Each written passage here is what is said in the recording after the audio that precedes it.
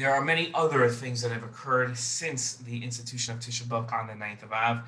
Over and over, we've been exiled from England, Spain, Portugal, all on the 9th of Av.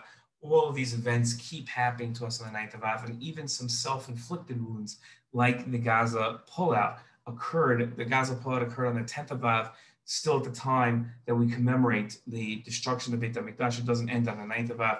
It continues into a portion of the day of the 10th of Av. The pullout from Gaza, which led to 20,000, more than 20,000 rockets being launched by Hamas, by the entire Gaza envelope being put into danger, also occurred. This horrific mistake also occurred on the 9th of Av. The 9th of Av it's not that we believe in mystical dates and that horrible things happen on dates because of the date.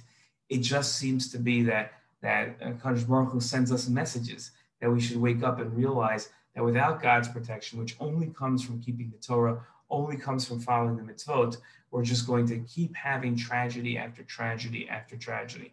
And that's what we mourn on the 9th of Av. It's not so much the events that occurred, but the fact that we don't have Hashem protecting us as we should.